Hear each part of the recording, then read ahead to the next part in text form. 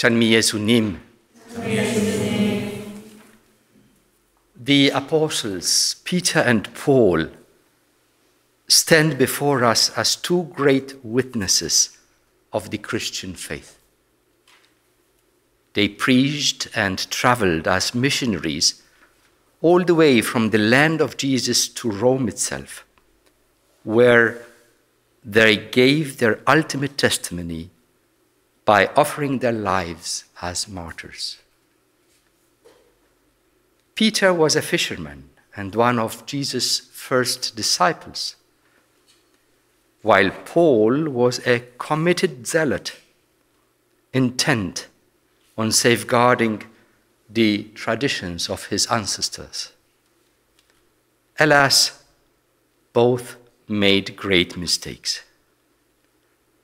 Peter denied the Lord at his most vulnerable hour, and Paul persecuted the Church of God by harassing its followers.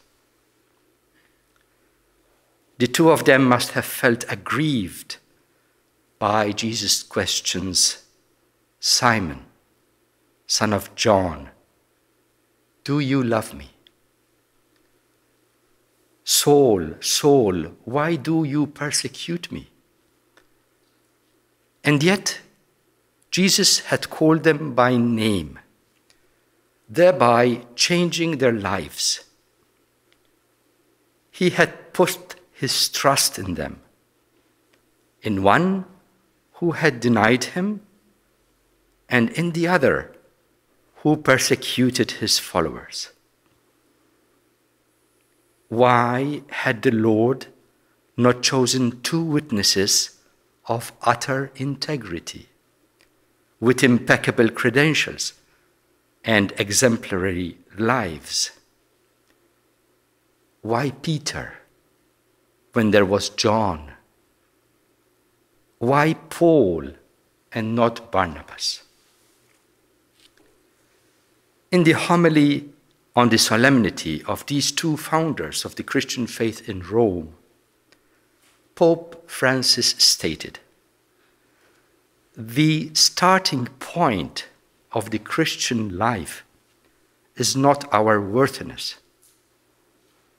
In fact, the Lord does not work miracles with those who consider themselves righteous, but with those who know themselves needy of forgiveness. He is looking for people who are ready to open their hearts to him, people who, like Peter and Paul, are sincere before God." Peter repented and told Jesus, "I am a sinful man," while Paul wrote that he was the least of the apostles, unfit to be called an apostle. They maintained this humility to the very end.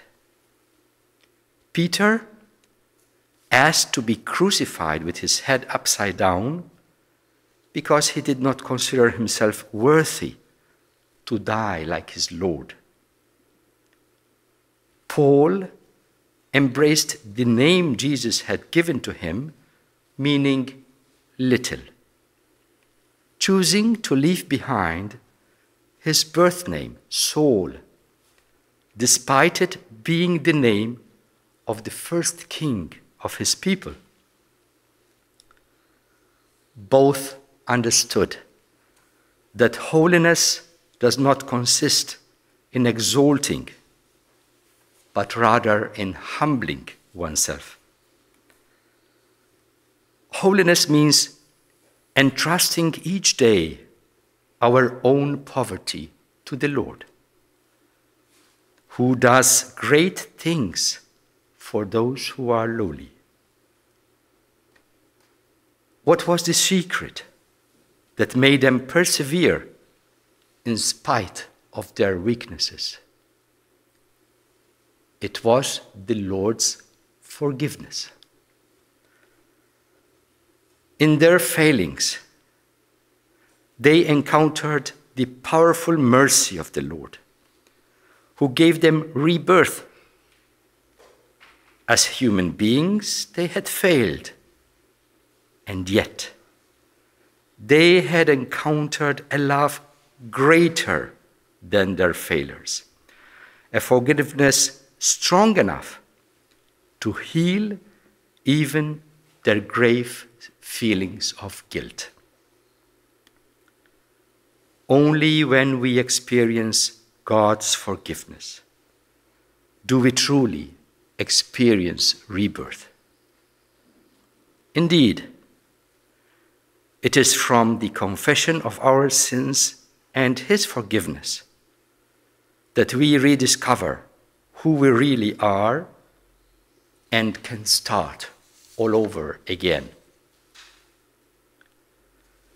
In the gospel of this solemnity, the Lord asks, "Who do people say that the Son of Man is?" The answers evoke figures from the past: John the Baptist, Elijah, Jeremiah, or one of the prophets. Peter instead replies, "You are the Christ." The Christ, which means the Messiah, a word that points not to the past, but to the future, to the one who is awaited, the one who brings God's anointed to the world. Jesus is not in the past, but in the present and in the future.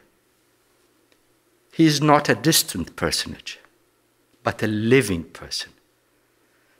He is newness personified. The true Christian, then, is not someone who simply knows the story of Jesus, but someone who has experienced the love of God through Jesus, the Son of the living God. Paul repeats Jesus' name constantly in his letters. For him, Christ is not only a model, he is life itself.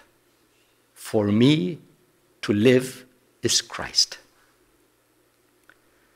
Jesus is Paul's present and future, so much so that he considers the past as waste in comparison to the superior knowledge of Christ. Dear brothers and sisters, let us ask ourselves, do I renew daily my encounter with Jesus? We may be curious about Jesus, or interested in church matters, or in religious news. We may open websites and newspapers that speak about holy things. But Jesus is looking for witnesses who say to him each day, "Lord, you are my life." Having met Jesus and experienced his forgiveness, the apostles were no longer content with half measures, but embraced that of boundless love. They were poured out as libation. Let us rediscover who we truly are through a daily relationship with Jesus and through the power of his forgiveness. Just as he asked Peter, Jesus is now asking us, "Who do you say that I am? Do you love me?" Let us allow these words to penetrate our hearts and inspire us not to remain content with the minimum attainable, but to aim for the highest achievable so that we too can become living witnesses of Jesus. Every year, on the Sunday preceding the feast of St. Peter and Paul, the Catholic Church throughout the world holds a special collection called Peter's Pans, which constitutes a concrete expression of unity with the Pope and a sign of awareness of the sufferings of our brethren. Inspired by the evangelical communion of the primitive church, through the generosity of the faithful, the Roman Pontiff can assist those who are in need and in suffering.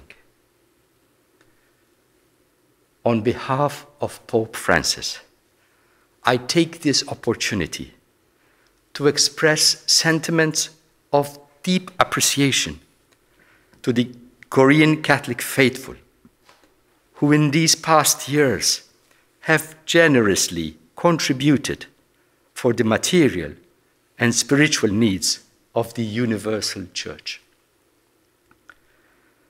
The bishops of Korea have distinguished themselves in promoting awareness of the importance of your offerings towards Peter's Pans, and encourage their faithful to live their Christian faith through acts of charity. May the Lord reward you with abundant blessings for your fidelity to the Pope and for your solidarity towards the universal church. Amen.